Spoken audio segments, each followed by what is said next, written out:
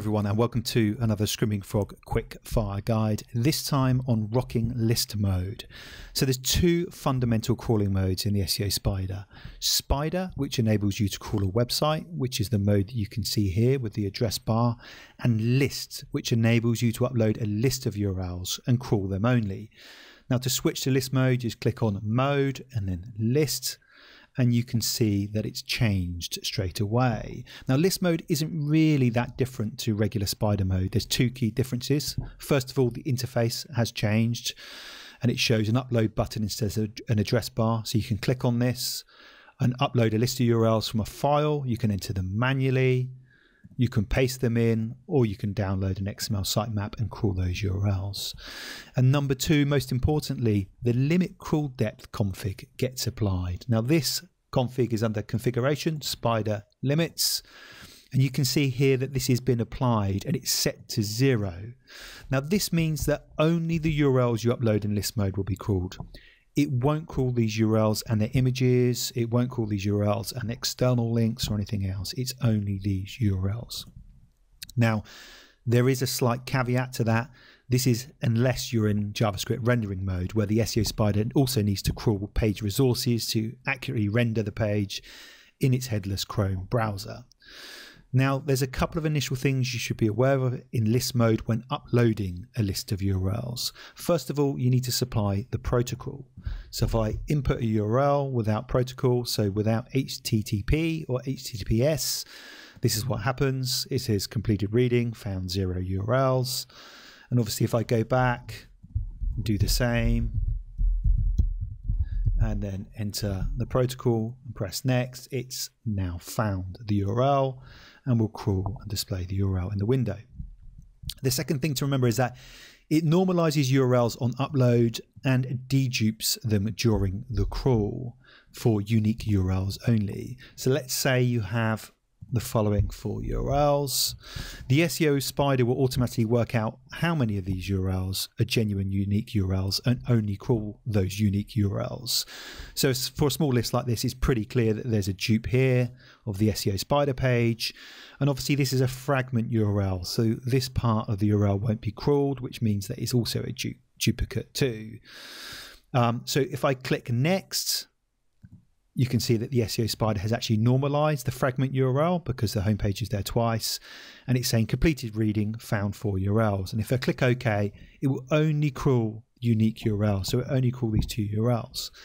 However, there is still a way to export the list of URLs uploaded in the exact order that they were uploaded. Now, first of all, you can just use this export button, which just exports the view that you have here via the tabs and the filter. But if you use the export button at the top, it will export those URLs that you uploaded in the order that you uploaded them in. So let's do it. If I export that just to the desktop and I open up this export, you can see it here. So the original address is the original URL uploaded in the SEO Spider, and it's in the same order. So you can see here the home page, the fragment, and the 2 SEO Spider pages, and then the address column shows the actual URL that the SEO Spider crawled. So this allows you to obviously match this back to any other data that you have, any other spreadsheets and things like that, nice and easily. Now this leads us on to a couple of cool features in list mode. First of all, list mode can be super powerful and allow you to crawl a list of URLs you upload and another element. So I will show you this process. I will just clear the config to make sure it's default. So first of all, you need to remove the crawl depth limit. Let's say that we want to crawl the SEO Spider page, here, and its images on it. I need to go to configuration, Spider limits, remove the crawl depth. Now if I crawl now and simply paste that URL in, it will crawl the SEO Spider page and every other page it links out to, so the whole website. So if I pause that and clear it, the way to control the crawl from this point is to use the granular configuration options under configuration Spider here.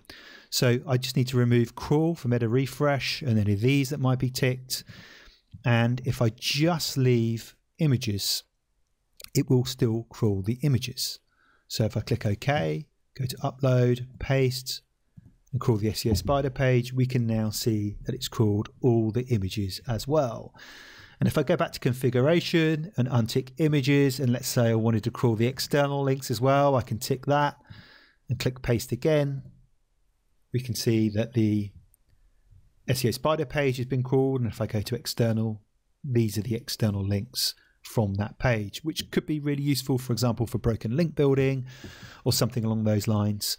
So these options allow you to be laser focused in your auditing. So if there's been a change made on the website to a specific set of URLs and their canonicals or hreflang or AMP or whatever it might be, this functionality gives you that focus to be able to crawl specifically what you want.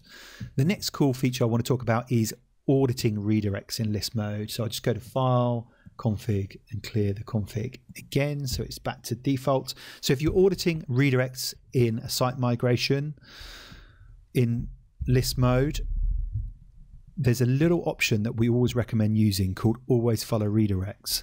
So let's see what happens when we have a redirect in by default. So if you go to upload, and if I paste in this particular URL, which I know redirects, and click next and OK, we can see that it simply comes back with a 301.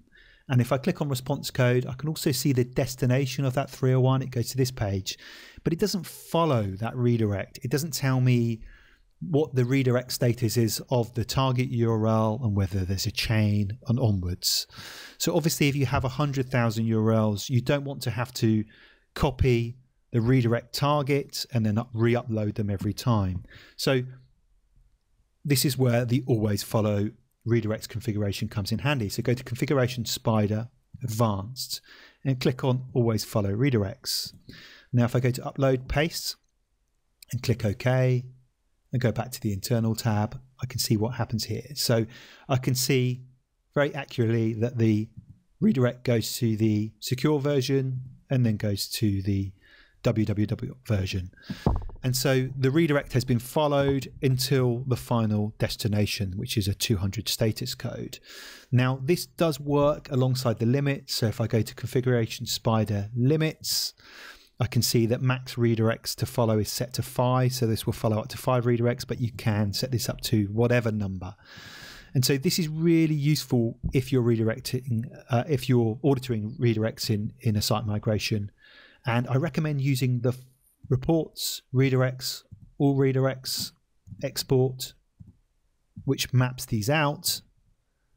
So if I open this report up, this maps out the number of redirects found, the address, so the original address that you uploaded, the final address, and the final indexability, whether it's indexable or non-indexable, and it maps out all the hops along the way as well. So this is super useful if you have 100,000 or more URLs to audit in a migration. So that's everything on list mode. Check out our guides on using list mode and auditing redirects in the video description. And until next time, thanks.